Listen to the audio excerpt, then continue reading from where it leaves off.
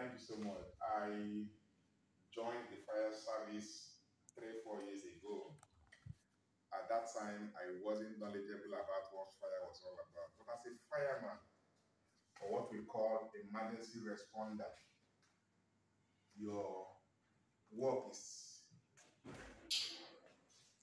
mainly Please clap him in, clap him in, clap him in. your work is mainly for emergency purpose or purposes. Whenever you're called upon, not just for fire, it could be any other thing. It could be life-threatening issues. Like someone is about dying. For instance, in the Arue where I work, we work with medics. Most times, before they call the medics, they would have reached us, especially when it has to do with, things that happen on the plant. We cover areas. We cover areas like the plant, energy plants, community, Arue. These are the 3 areas that we cover. And our job as emergency responder has to do with life-threatening issues, earthquake, environmental disasters, fire outbreak, life, at risk. Even animals, they call us, to come rescue people out of Animals. Yes. We work How does firefighting got to do with yes, animals? it's not like I said, it has to do with everything that concerns life. For instance, when I started this job, there was this crocodile, when you go to feeding manager park, you will see one pool, that they dug where people use canoe and all that. There was a time when they had issue with this crocodile trying to, I don't know how, but the crocodile just came up and was trying to, endanger the people who were using the canoe. Our office, was phoned 3033, 3034 was called for us to, go rescue, that people because they were actually using the canoe. Fortunately, before we go to that place, they called, there is this nature park people. They are also, in charge of, snakes, animals, so they were there already. Rangers, they were there already. And they have attended to that issue before we go to that place. So as an emergency responder, basically what we do is to save lives. We also save properties. We save the environment. For instance, if there is something that has to do with fire outbreak here now. If we come here, we do not just save life, we make sure that the property at least is a bit safe, even though it will be gutted, it has been gutted with fire, but we try as much as possible to save the little one we can. And then when it comes to the environment, we do the same thing. It could be a bushfire, it could be a tree, so many things, and we will try to make sure that it doesn't exceed, it doesn't affect the environment much.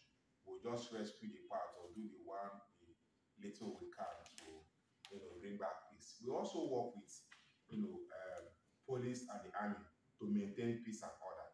It's not just our job is encompassing. It's in fact one in too many. When there are issues, if you remember June 10th or June 15th, 2 years back when this cinema incident happened at the roundabout, we were called. I was on duty. We did night breaking morning. We were called to follow the army, the soldiers at the roundabout, in NLNG to the roundabout to make sure that we stop, this, community fight because some persons were coming from one here and then some persons in Finima, the Brown Toby and all that. They were already at the roundabout leading or heading to, some of them were already at the IA gate, but the few ones that were heading from the roundabout to the IA at that time, we have stopped. And we are among those persons that, made sure that peace returned that particular morning. So, as a firefighter, you must be fit, physically fit and mentally fit. That's why most times when you resume, they ask you, are you okay? If you mention that you're not okay, they ask you to leave. You go for treatment, you go for medical assessment, you go for, in fact, you put yourself to order before you now resume fully because we don't expect you to have issues, that has to do with your health because our job is demanding, it's tasking. So you also need to, be at your emergency. We say 2 minutes, not exceeding 3 minutes. Once there is any emergency, our duty or our rule is that you have to be there in 2 minutes, not exceeding 3 minutes time. Anything short than 3 minutes, other than 3 minutes, or more than 3 minutes, you failed. Because, especially when it has to do with life, 1 minute, 1 second, somebody can die. So we say before you put on your cover or your emergency response gadgets, your helmet and everything, it should not exceed 2 minutes or 3 minutes. But by 3 minutes, you're already at that at the venue where that incident is happening. So there are a lot of things that. So what if the venue is cinema to Bonnie? That is our standard. That is standard. In fact, it's a world standard. It's a world class standard. 3 minutes. You can exceed it, but we're just saying that on your own, be prepared that 2 or 3 minutes, especially when it's a close range. The place is close. Thank you for giving me the opportunity. I think when next I'll be called to do this, if I'm prepared, I will say more. Thank you. Well, before you step out from the podium, I know that you graduated as a surveyor, an architect. Yes. How were you able to transition from being an architect to being a firefighter? Okay. In life, you meet a lot of challenges, and then as they come, you take them one after the other. When I started working, I worked as a helper, a nursing helper. From a nursing helper, I graduated to scaffolding, lab assistants and all that, QAQC inspector. And then in fire station, we have a lot of persons. In fact, as it stands now in NLND, for you to work in fire station, you must be a graduate. In the past, it used to be OND holders. But when we came on board, they changed that status quo. They said no, graduate. So we have architects. And I can tell you that one of the design, the new fire station, I and Adasu, one brand guy, we are the ones that designed the new fire station. Professionally, we are supposed to be having paid, but because we work in the station, they asked us, our line manager and line head, and including our fire chief, said, no, we have 2 architects in the station here. And we brainstormed. Most times I will come back, I will go to Finima. Sometimes we will meet even when I'm on off to make sure that we present our designs. And then one of the days we were presenting our design, somebody asked, you didn't know there were people like this in the fire station. And from that day, I think some of the respects that we never had, started building that respect, because we were the ones telling them, even when they were saying, no, this is fire station, this is how it's supposed to be, and all that. We gave them a world standard design.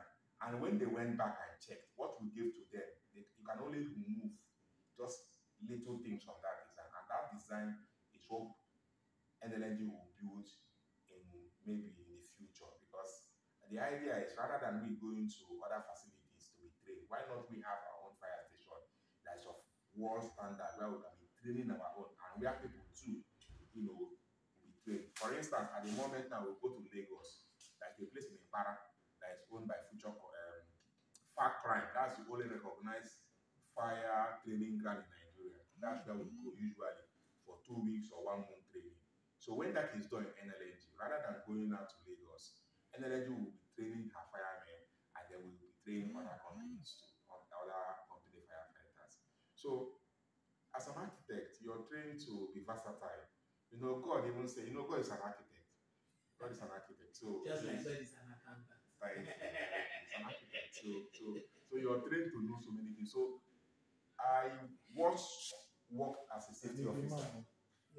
I once worked as a safety officer, and while I was working as a safety officer, I interacted with some firemen.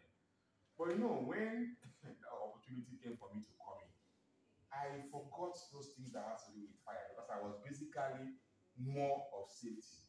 The questions I answered at that time were more of HSC, not own fire. And then I was surprised when that list came out. I was the only body that made that list. In fact, we were 36, only 4 passed. And that 4, I was the only body, 2 Igbo, 2 Yoruba, 1 Igbo, and 1 Boni. So it's just congratulations. Thank you. I think that's a plus of Boni Kingdom that you made that list, and we want to use this opportunity to thank you for enlightening us a little bit. For me, if you ask me what did they do at fire service, I said they only go to quench fire. The fire is given, but told us that there is more to quenching a fire than we see.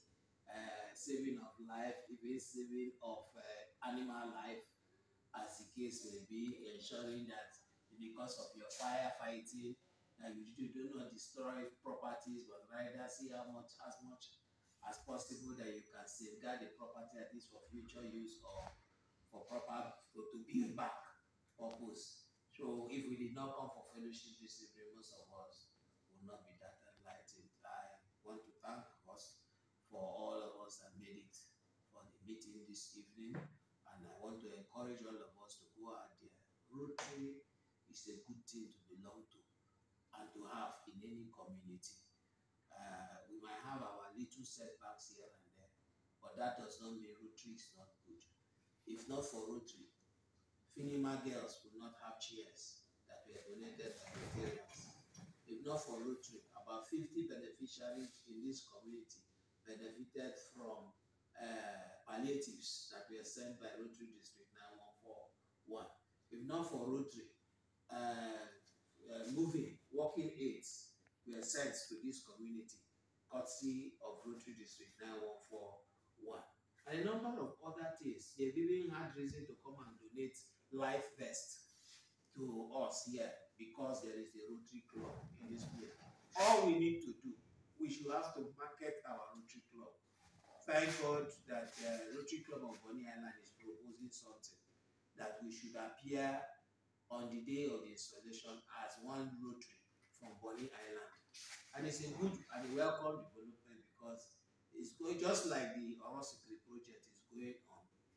In as much as we are not getting support financially as we should get, but my happiness is the project is ongoing and that the project will definitely come to stand. And when it comes to stand, it will sell Rotary better. So I encourage every one of us to ensure that Rotary stays alive as much as we can. Thank you very much.